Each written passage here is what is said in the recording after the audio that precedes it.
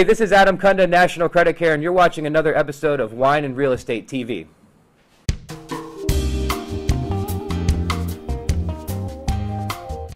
Hi, this is Chris Morton with another episode of Wine and Real Estate TV with Adam Kunda here with National Credit Repair. Our topic today is credit repair, how to get your credit ready to buy a house. Our show today is sponsored by the Morton Group. Our motto is you-centered real estate. Everything we do is focused on you.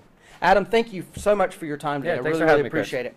I think the number one topic when someone thinks about a credit repair company is that most of them or some of them or part of them are kind of illegitimate and slimy. Talk to that. I know you guys have that message as like we're not the rest of the guys. Explain that if you would. That's totally correct. It's been my mission for 5 years since I joined this company to kind of really flip the name in the game, because really what I see is that crooks, scams, criminals all over the news, states being really in the forefront suing these organizations, trying to clean them out of the industry. So one of the things, again, that I do is I try and educate as much as possible, because education is really the key to understanding how this program is successful.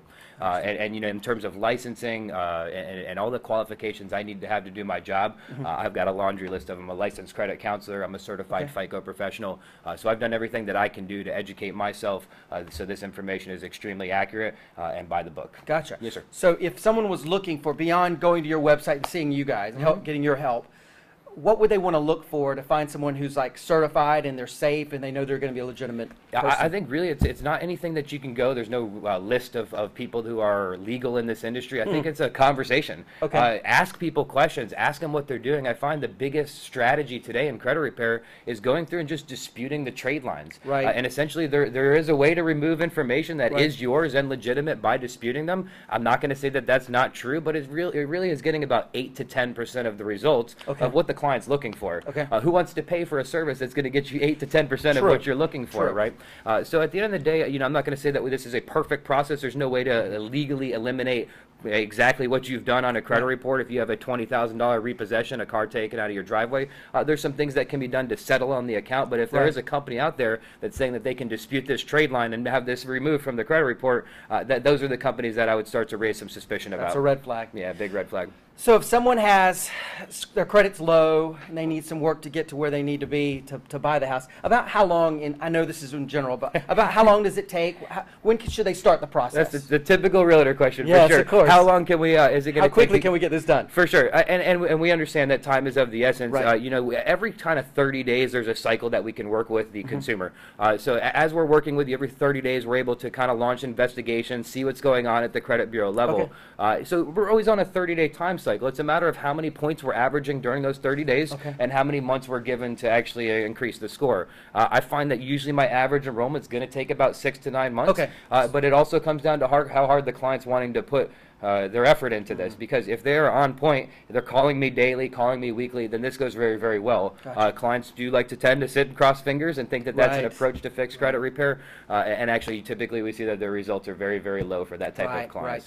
So what you're saying is someone needs to get going. If they even suspect they have an issue, they need to probably get checked out like 9 months in advance with the mortgage professional. And I would say that's great. Yeah, that's a great indicator. 12 to 9 months. At least if you're thinking about buying within the next 12 months, get a survey of where we're at. Get an assessment. At least know what you're up against. I find a lot of people also, Chris, are going to these websites like freecreditreport.com. I see heavily advertised on television right now. It's a website called Credit Karma. Yes. Now, it's a very important thing for anybody listening and watching to know that those websites do not produce your actual credit score that you guys would be seeing in the mortgage industry when you're going and applying for that home loan. So we might be a little misled by these credit reports and scores, and it actually kind of maybe pushes a false opinion as to where we're at, right? It is a shame. So then it kind of delays the process. You get eager, you want to go buy a home, we pull credit, it's not where it needs to be, and then we have to start where we could have started maybe 9 to 12 months ago, for sure.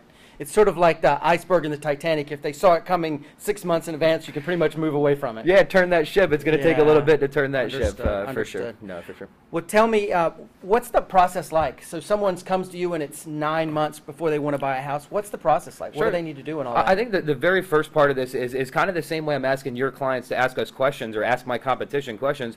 We're going to be asking some questions as well to the client, because to be honest, there's not a program that's there to help everybody. Right. Some people this is going to work for, and if I can identify a client that this is not going to be a success for, that's somebody I don't really want to put into the program. Right. Maybe at a later time we can get you involved, but what we see today is maybe your money is better spent maybe paying your bills or settling on some accounts, and that's what we're going to be instructing you to do. So even you on do a that little call. coaching ahead of time. Yeah, for sure. We call it a full free analysis. It's a full disclosure. We need the client to kind of look at where we're at. Does the hill look like this, right, or does it look like this? And they can get to the top, because I need to know what you're thinking. If you're scared or nervous, that's what I need to do is coach you and make sure you understand that there is a way to do this, but I do need your effort as well. Of course. So the analysis is probably the most important part, and once we get a client into the program, then it's just starting the coaching and starting working on the credit as well, because this is not a program where we're just looking at negative credit. Right. That is an aspect. That's what I'm going to call credit repair. Right. But I also can kind of look at myself as a doctor, if you will. Yeah. Somebody who's looking for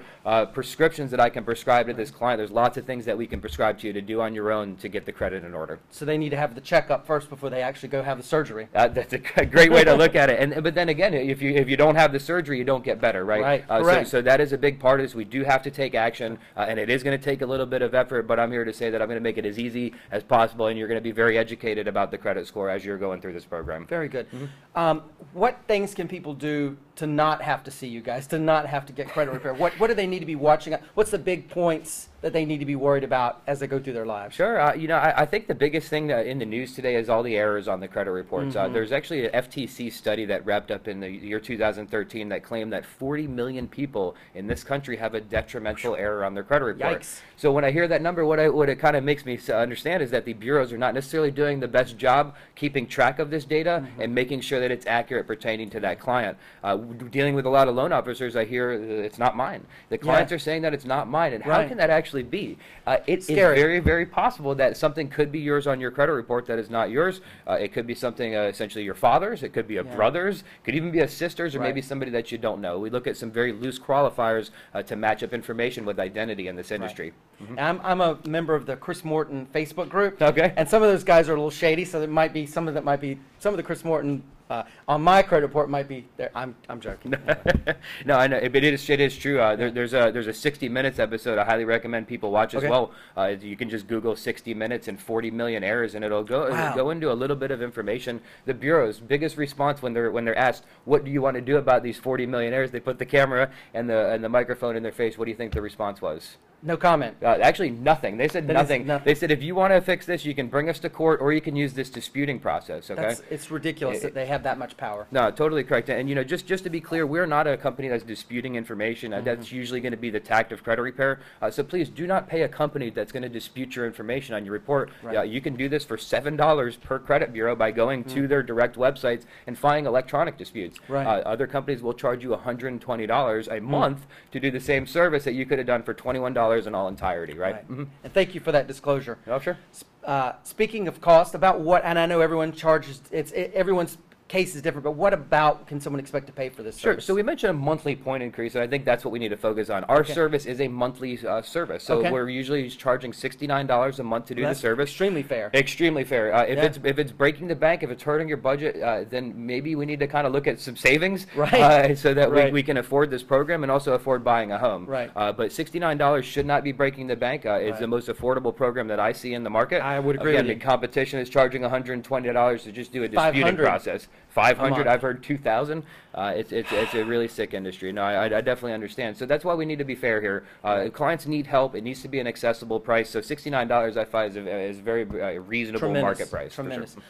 Well, is anything we've missed that you need to share with the audience before we wrap up? No, I mean, just really, if you have any questions and need to get in touch with me, you can always call me directly on my cell phone, which is 720-556-1959. Just call me. My name is Adam with National Credit Care, or always email as well if that's easier for you, adam@nationalcreditcare.com. Easy enough. Not too complicated there. Right. We also have an office that's there for just answering questions. If you're just looking for more information on what we can do for you, give them a call too. 866-595-6313 is our office number. Yes, sir. And you have a website? We do, nationalcreditcare.com as well. It's shocking that it would be nationalcreditcare.com. It's so easy. But really, the website is just going to give you some feelers. This is a personalized program. Huge, so it's that analysis, it's that conversation that's really going to understand, is this going to work for you or not? So get on the phone, give us a call. We don't charge anything to go over where you're at and assess the situation. It's up to you if you want to get started at that point. I'm a big fan of that personalized in that initial interview process. That's what I do in my real estate practice with my buyers and sellers. I sit down and talk with them. So that hats off to you guys for that. Thank you. Absolutely. So we've reached that portion of the show when we usually drink wine. My apologies. It's what, 8:15 in the morning? Yeah, barely, right? I'm a wineaholic. I'm not that big of a wineaholic. No, we dispense of that today. My apologies. We will have Adam back on for another show, and we'll have it at a more respectable hour, like say 10 a.m. to be able to drink wine. So we'll do that soon. Adam, thank you so much for your time. Thank you so much. Really appreciate it. Yeah, appreciate it. Absolutely. For cheers, Invisible Glass. For further episodes of this show, and thank you all, as always, for watching, go to Wine and Real Estate TV. The website is wineandre.com, spelled as always, WINEANDRE.com. Thanks a lot. This has been Chris Morton, your host, and appreciate it. And Adam, again, thank you. Quick question for you. Yes, sir. Do you actually deliver a bottle of wine for anybody that buys a home? I could be tempted to do so if required, if they'll let me drink it with them. All right. Hey, thanks so much, Chris. Yes, Thank you. Bye-bye.